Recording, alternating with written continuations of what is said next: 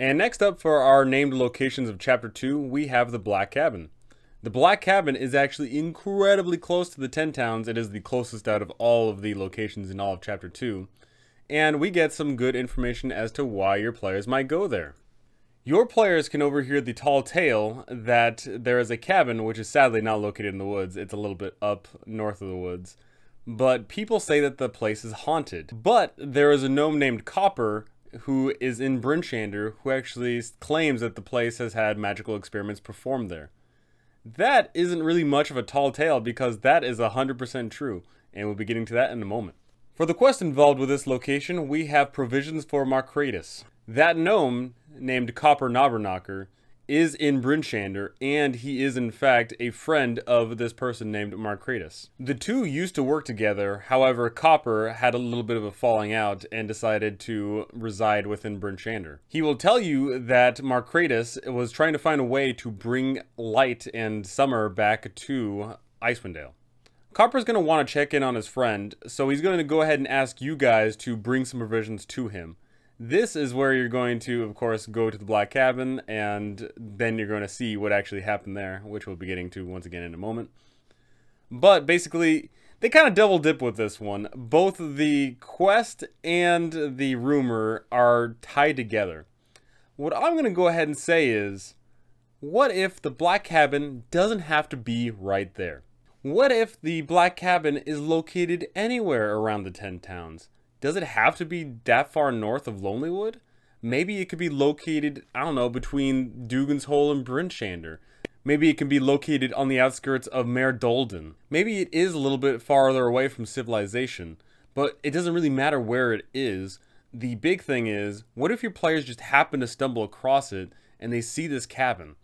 I like that idea of, you know, a blizzard just harrowing the party. They're thinking of taking a long rest. And just as they're about to do so, they see a cabin just on the outskirts of their vision, and they go ahead and check it out. Trying to get away from the elements and stumbling into the unknown and feeling that air of mystery all around can be fascinating. But that is just one of many ways you can get your players into this cabin. It is a great little thing you can just plop anywhere on the map and it makes sense. So without further ado, let's go ahead and dive right into the map of the Black Cabin. And here we are, the Black Cabin. It states here that this place was actually made before there was the 10 Towns. It was made by a ranger long, long ago. And over the course of all those years, this place has been used as some sort of, you know, a public house or a refuge for people trying to escape the snow. But of course, you know, people just make their way back to the 10 Towns. 6 months ago, Macreadus formed a plan to bring summer back to Icewind Dale. He's building this device that is going to attempt to control the weather. This device is called the Summer Star, and it is in fact actually a mini replica of a device your players will actually interact with later on in the campaign, a Mythalar, which is located in the Netherese city. When Macreadus made this and activated it, he unfortunately didn't realize its full potential, and it blew up on him and it killed him. But his spirit still lingers on. Here is the fun and also maybe unfortunate part of this little adventure. Your players have an extremely likely chance of dying as well. But don't go busting out those revivifies yet. Your players will actually be able to survive this encounter. Yes, if they die, then their spirit will linger on. But what's cool is, as a spirit, they'll be able to somewhat interact with the world.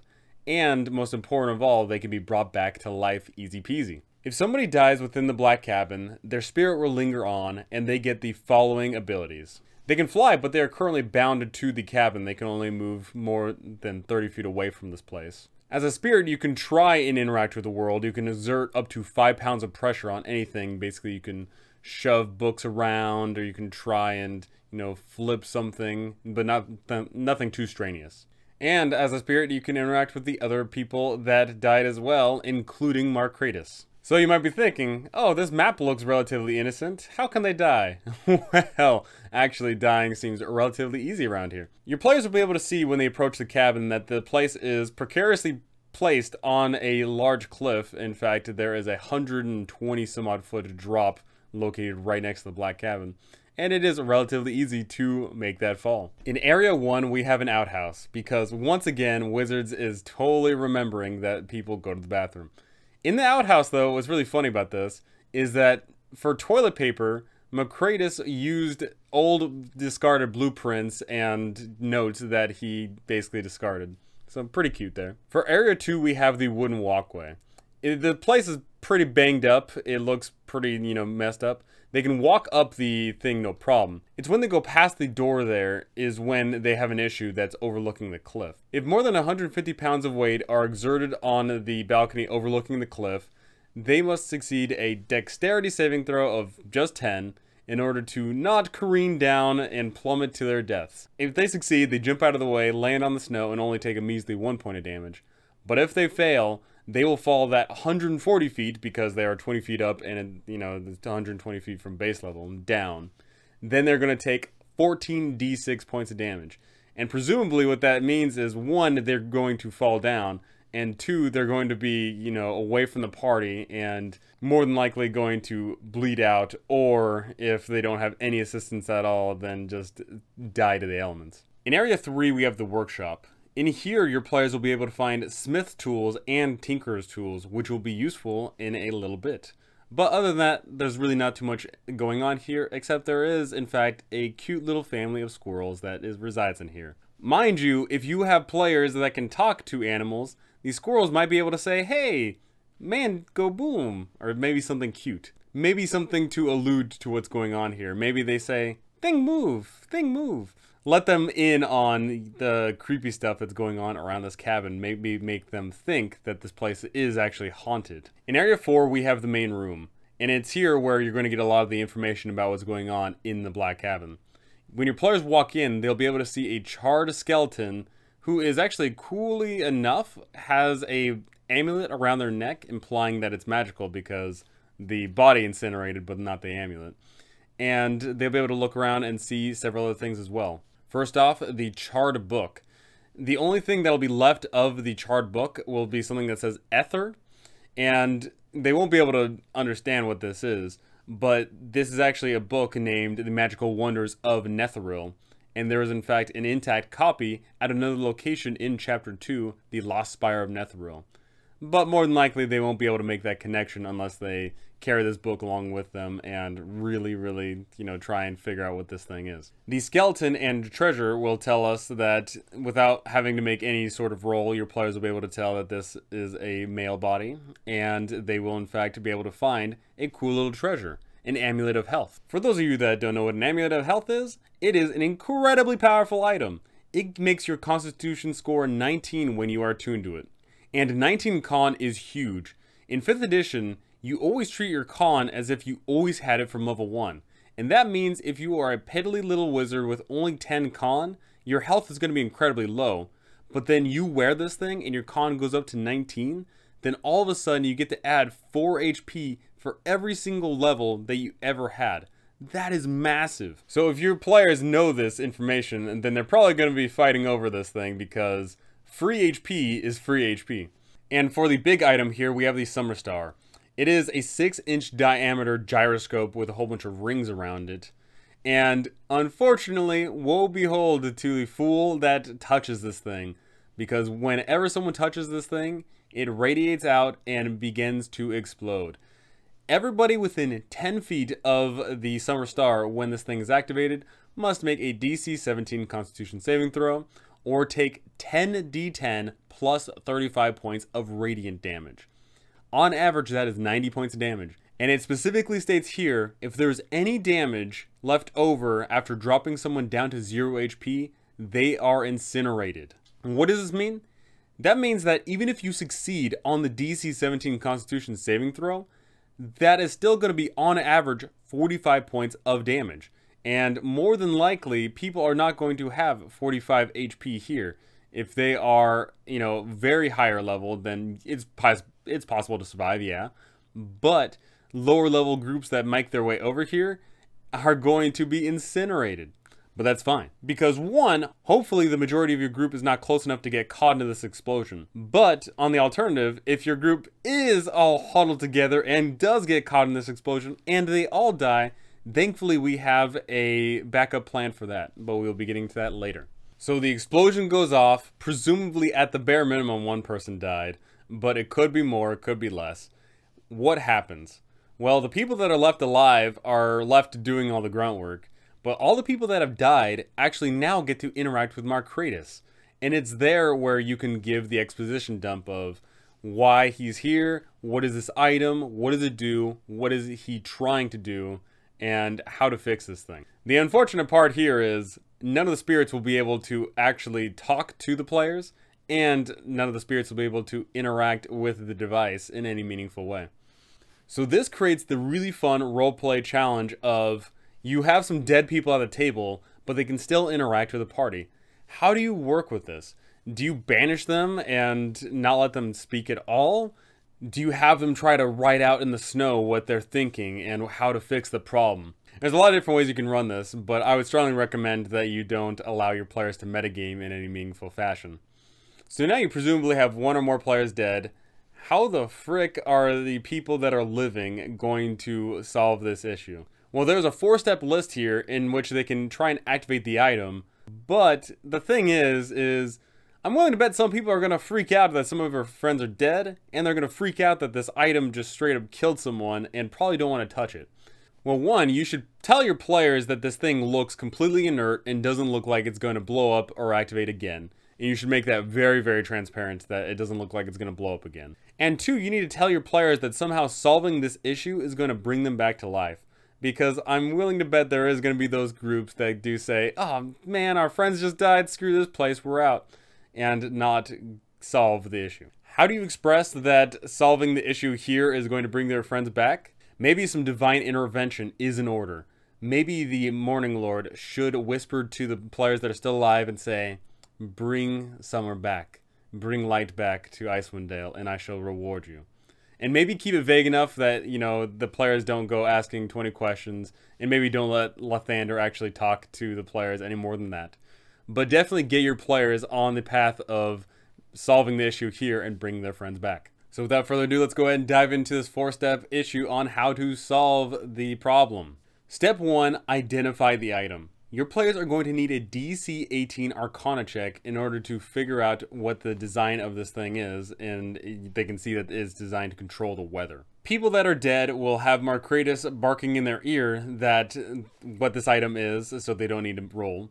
But the players that are alive, of course, need this, and anybody using the blueprints found in the library has advantage on this check. An identify spell will also help reveal the information as well. Even with advantage, a DC of 18 on especially Arcana can be very hard to do, considering that there is a lot of groups that don't take Arcana as proficiency, and Intelligence is one of the biggest dump stats for 5th edition.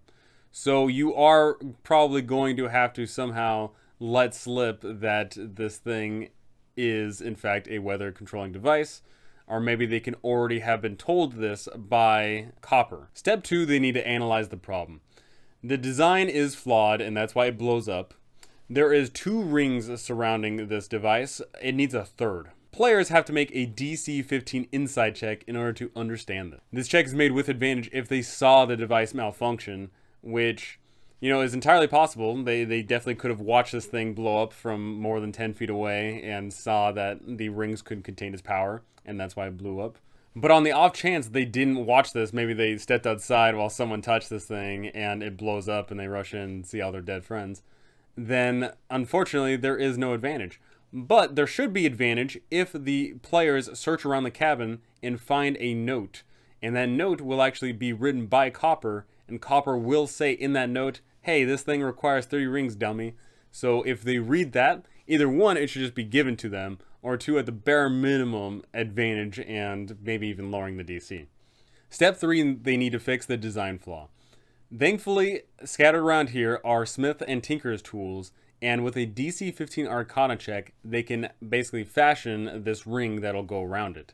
However, this is going to take several hours. So unfortunately, all the dead people are going to be sitting there wallowing in misery while Macreadus is just spouting, oh, this is bullshit, rah, rah, rah.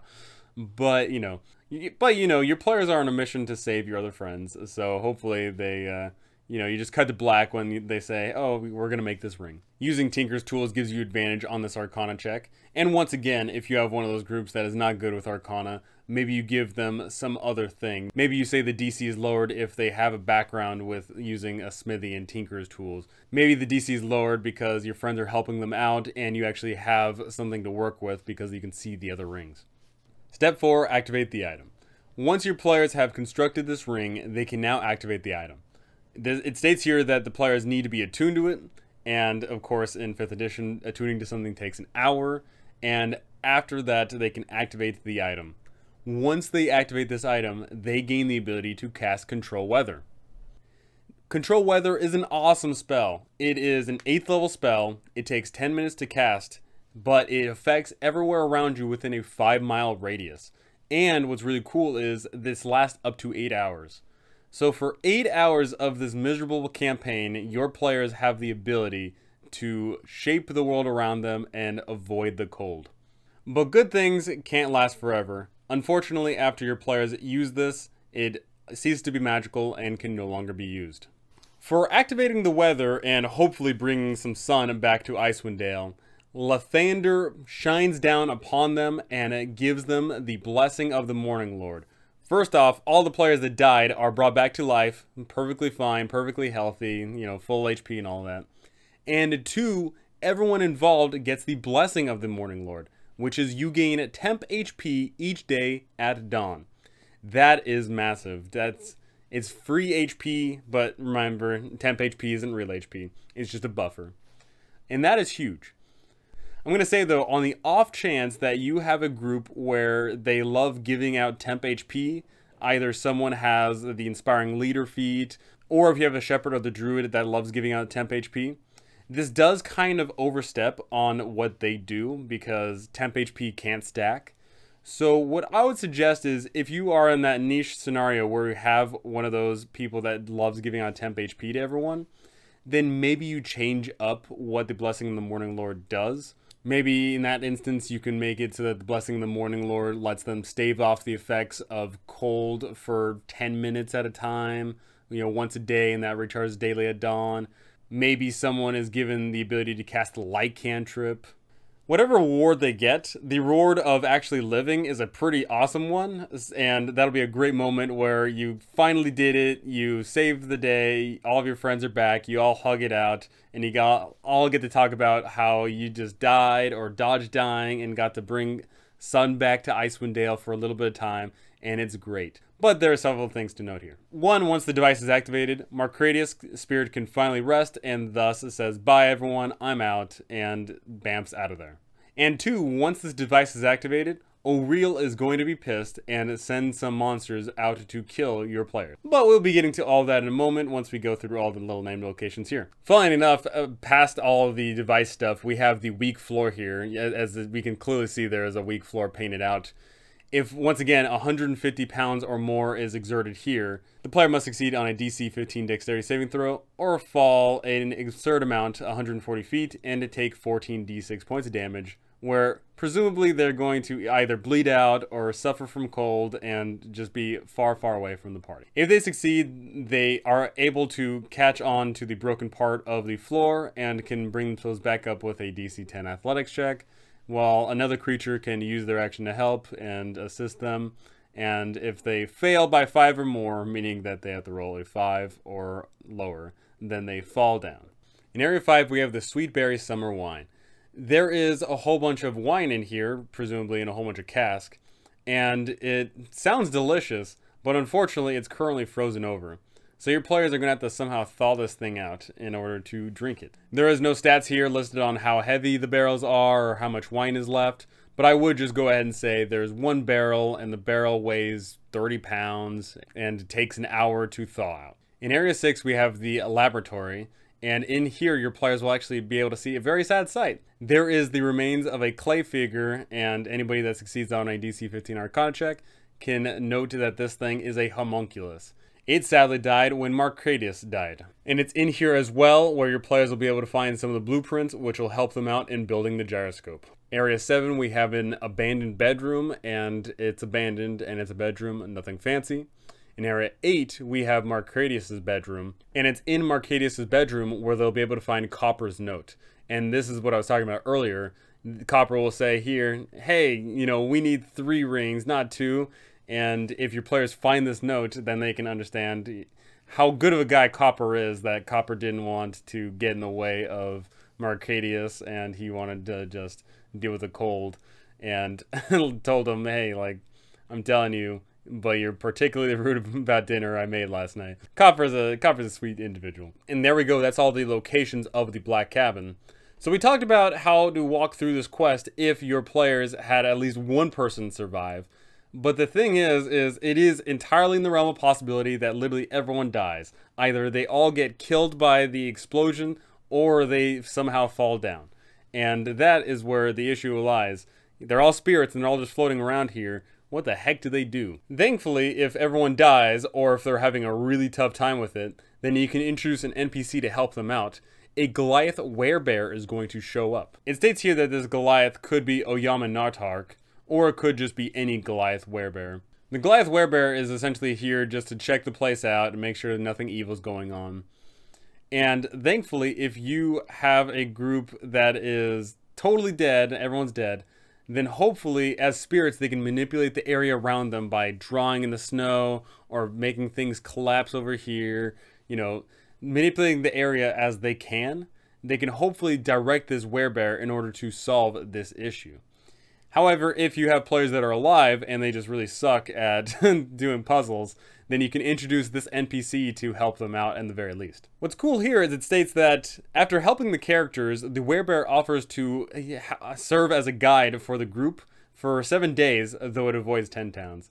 So if you, after this your players are like, screw it, let's go out into the wilderness, they can have a werebear friend alongside them. That's awesome. So as previously stated, O'Reil's going to be pissed that this thing got activated. So what does she do? She is going to immediately send Cold Light Walker and Ice Methods to storm the place and kill the players. We get a recommendation here as well of if the players are higher level, then you add more Cold Light Walkers, and if they have the Werebear alongside them, then you add more Cold Light Walkers and Ice Methods. And you can have that awesome scene of as your players control the weather and all of a sudden they can begin to see the area around them beginning to shift. Then the Cold Light Walkers and the Ice Methods are storming the place. And this is actually terrifying because whoever is controlling the weather is actually concentrating on it. Meaning that if they are damaged and they lose concentration, bye-bye spell. So the weather around them shifting all around and they have to sit there and hunker down, and then on the horizon they see these Cold Light Walkers shining blazingly, trying to make their way into the cabin. And you can have this cool cabin defense scene where they have to set up all around and make sure that they don't get in. But at the same time, the Ice Methods storm the place and they begin to use fog clouds and begin to mess up the vision of the players. Some really cool stuff. I would recommend that you don't be too vindictive in trying to basically snipe the person that has the control weather on them. But I would strongly recommend saying, hey, you're concentrating on this spell, and if you lose the concentration, then it's gone. And hopefully that'll be incentive enough for that player that is concentrating to stay away from the fight and maybe even sit out of this fight entirely. Maybe they go ahead and hide in one of the rooms, and maybe the group goes and performs a defensive layer around them, because the group probably really wants the weather to be nice and sunny for a change. And because this place is old and rickety, you can totally have that to the player's advantage. The players can go ahead and be like, oh, you know, we know for a fact there's a weak floor there, or maybe they already activated the weak floor. Maybe they'll try and shove the Cold Light Walkers down it. Maybe they'll try and lure all the Cold Light Walkers into the area and proceed to burn the place down. Who knows? This fight can be terrifying because Cold Light Walkers are absolutely terrifying. They are constantly blinding everything around them. They are hard to hit, and once they get into melee combat, almost everyone is going to be blinded. I like this Black Cabin quest. It's unique, it's interesting. I love killing the players and actually being like, oh, it's fine, you could possibly be resurrected. You know, that's always a great thing to do. Because more often than not, when you kill your players, it's heartbreak and misery. But this is one of those times where you can be like, hey, hold up, don't roll characters just yet. You have a chance at living. You know, I like that kind of stuff. I like the idea of half the group getting together and being like, oh, how are we going to interact with the still living people? Maybe we have to like shove this book over. Maybe we have to like write in the snow, or, you know, we have to think of something here. And then meanwhile, the other half of the party is saying, "Oh man, all of our friends are dead. It's just you and me now. This sucks, and we gotta fix this." You know, you can have some awesome roleplay stuff with that. And I like the combat encounter afterward, and I like the fact that they can, just for even a little bit of time, bring some sunshine and happiness to the area around them. I will say though, while controlling the weather does sound awesome, it does state in the spell it only affects within 5 miles of the radius. I would strongly recommend that that gets compounded to maybe 20, 30, maybe even 50 miles. Because as of right now, currently where the Black Cabin is, none of the 10 towns would even get affected by the control weather, sadly. The nearest town is around 7 miles away.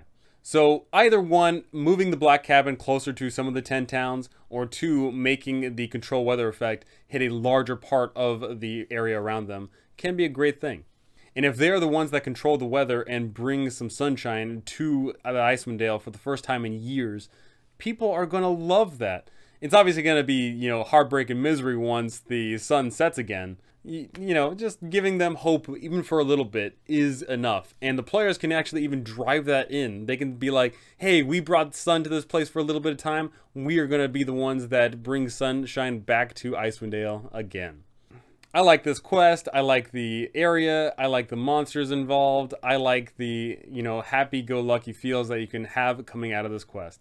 And I would strongly recommend pushing this one onto your players. And now we are on to the Cackling Chasm. There's a reason why this place is called the Cackling Chasm, because the denizens there cackle a lot.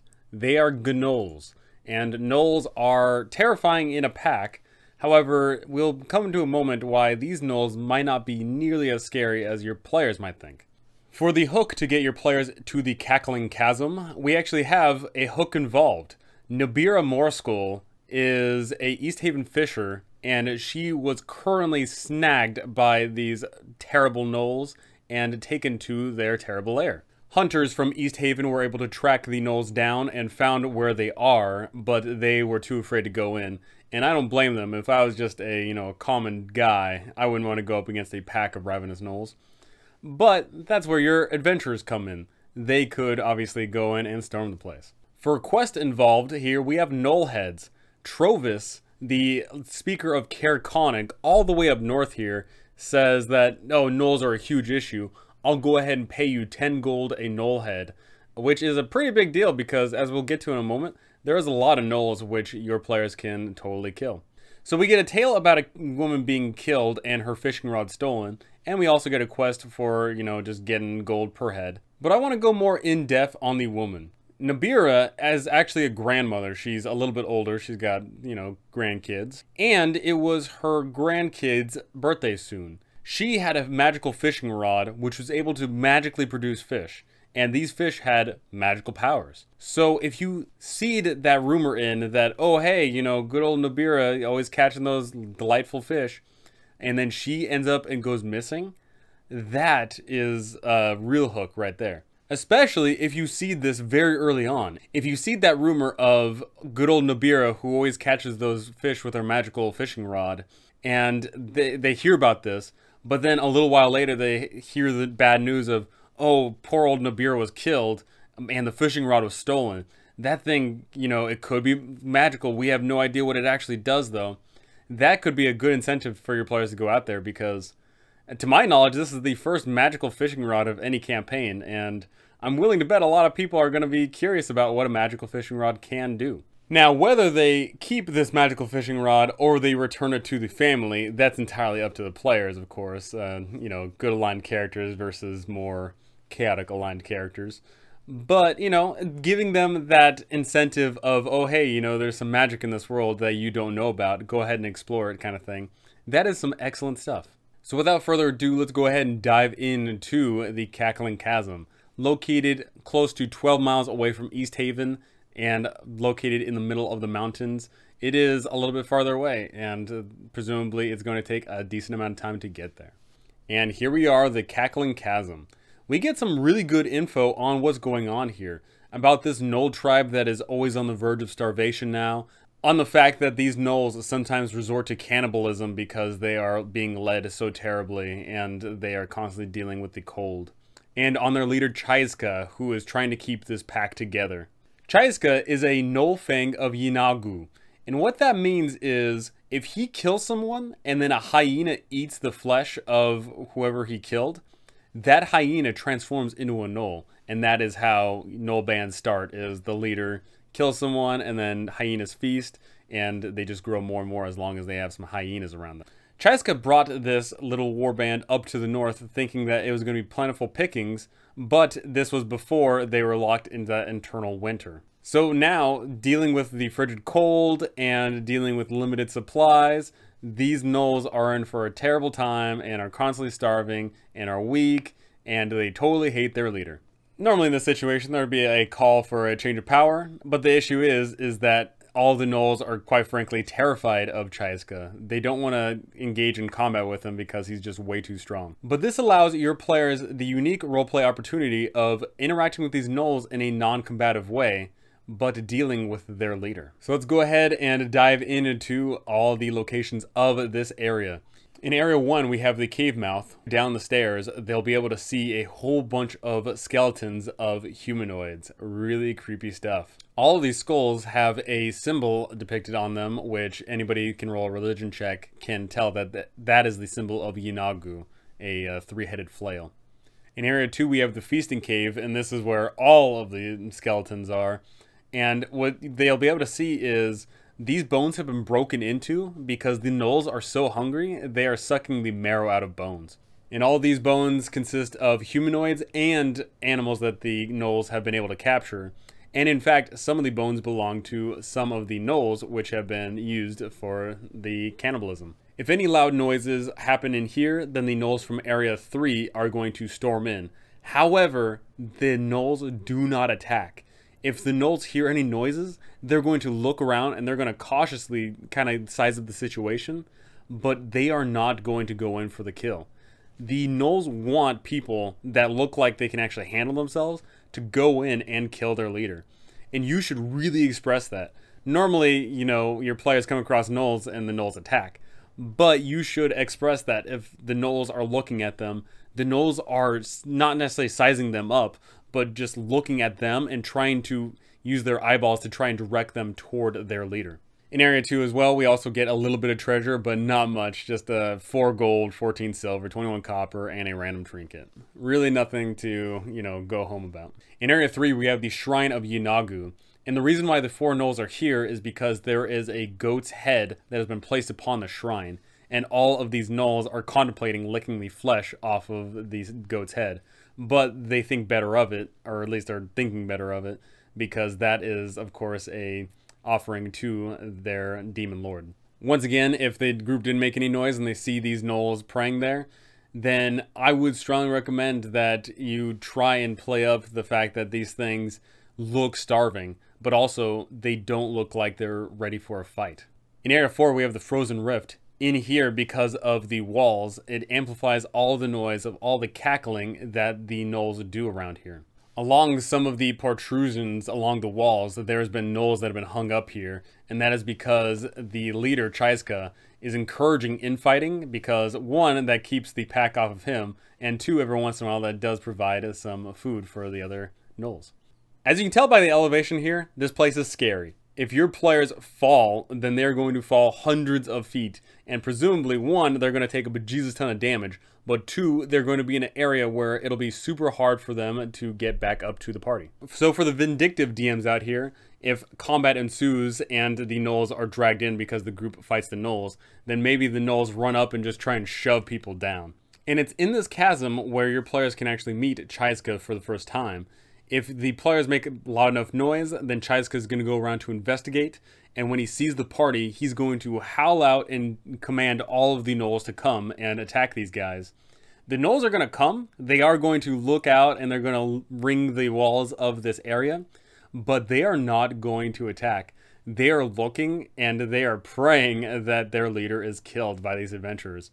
There's a DC 13 insight check to determine if your players are able to understand why they are pausing.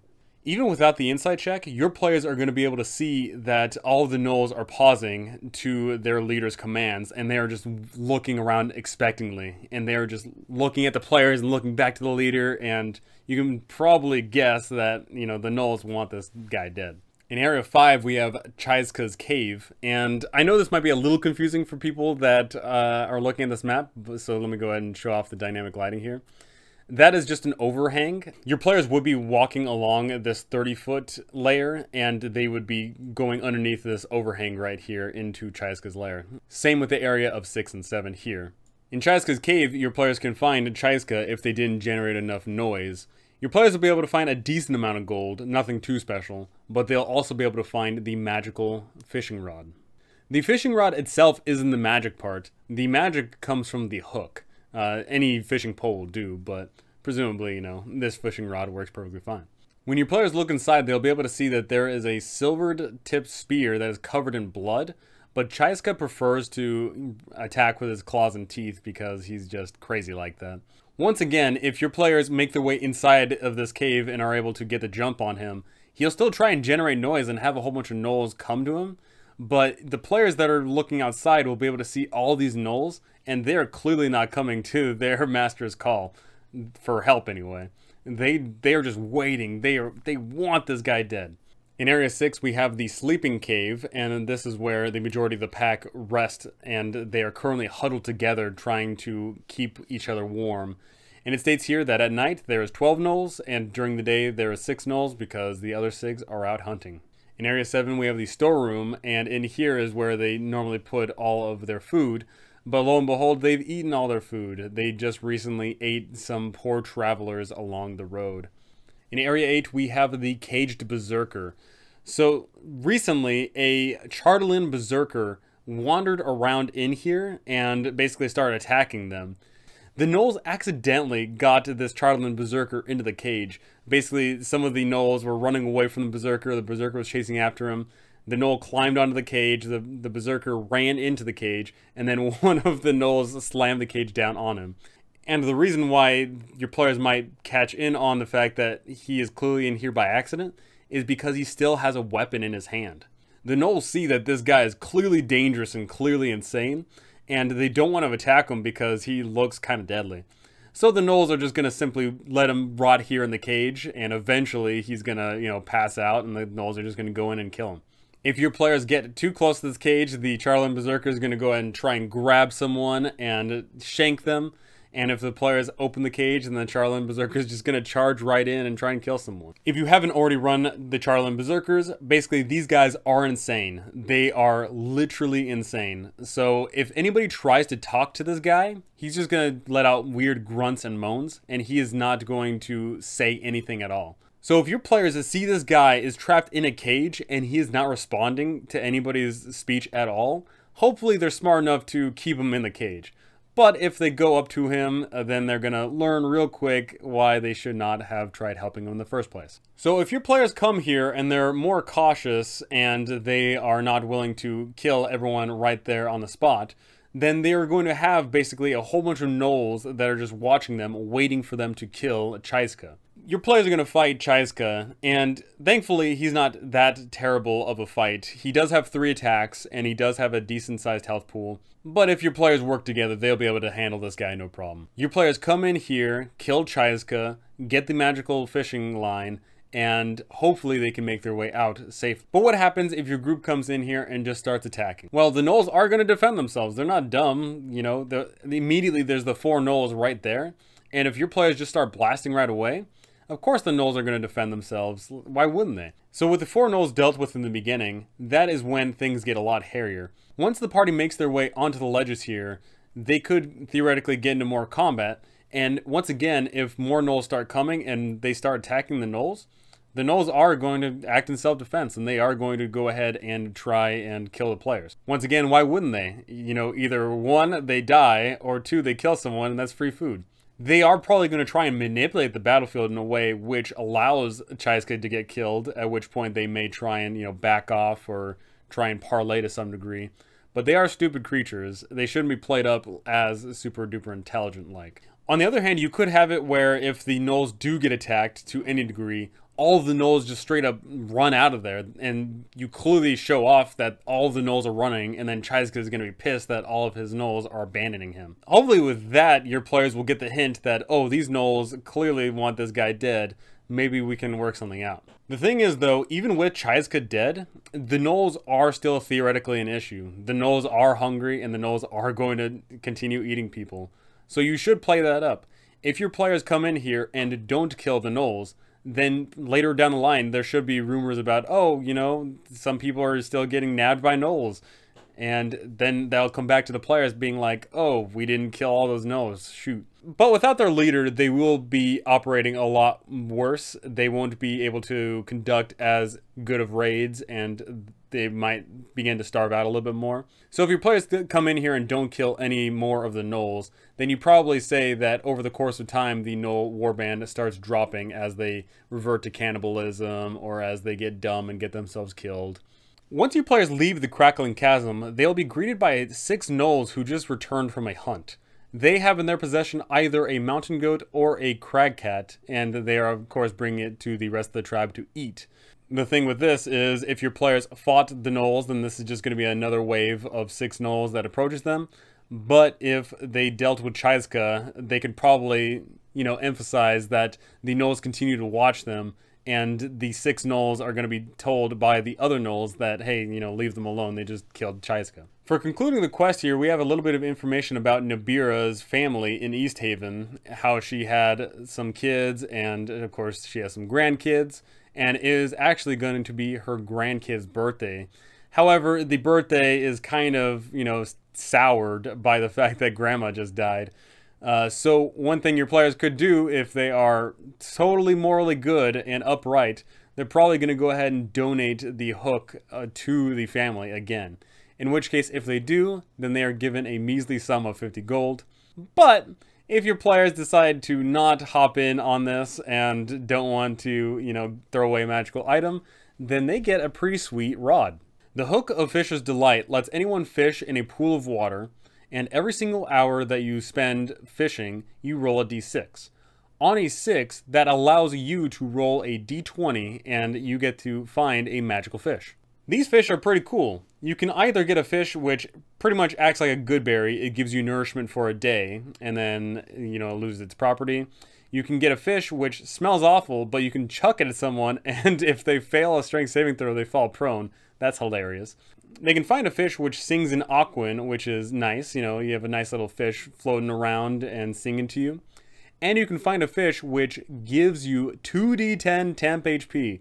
That's awesome. This magical fishing hook does sound cool, but the issue is if you run it as written, it actually takes a tremendous amount of time to get the effect to work. You know, you have to roll a 6 on a d6. On average, it's going to take 6 hours to get the effect to kick off. And even when it does kick off, some of these effects only last for 24 hours. And you can only fish up 1 fish a day. So if you keep this magical item purely as written, I'm willing to bet that some people are going to actually start doing the math and think to themselves, you know, maybe we should just give this thing away. It's not worth our time, the effect's not good enough, it doesn't require attunement, but it just takes up a lot of time out of the adventure. So I suggest if you do want to keep this fishing rod in your adventure, then lower the D6 requirement down. Maybe instead of on a 6, it only is maybe even a 4 up. 50% of the time they catch a fish. Maybe have it tied to a skill-based event. Maybe just make it where automatically after an hour they just get the fish. But tailor this to your adventure. If you're running one of those groups where they love spending a tremendous amount of time in-game, you know, hours, days, weeks, months, years on adventures, then go ahead and keep it as is, it's fine. But for the groups that definitely want to keep the ball rolling and keep going, you are going to have to lower that requirement down quite a lot. The Cackling Chasm is a pretty shallow dungeon delve experience. There's really not much going on with it. But, of course, the fact that you can interact with gnolls in a non-hostile way is intriguing. And you can obviously have that roleplay element of your players dealing with Chyzka and then looking around at all these gnolls and they're just like thinking about what's next. As soon as the players give the gnolls the opportunity, they're just going to go ahead and jump on Chyzka's body and start eating him, which is totally gnarly. But the thing is what happens after that? We don't really get too much information on that. There's literally only a single sentence that says, even so, any gnolls they leave remain a potential threat to 10 towns. So maybe add that to a potential plotline down the line where East Haveners are attacked by these gnolls or travelers are attacked by these gnolls. Maybe do something. There really isn't too much more to say other than, you know, Cackling Chasm is a unique little experience. Hopefully none of your players have pushed down the chasm, because rolling 20d6 is not fun. For them, anyway.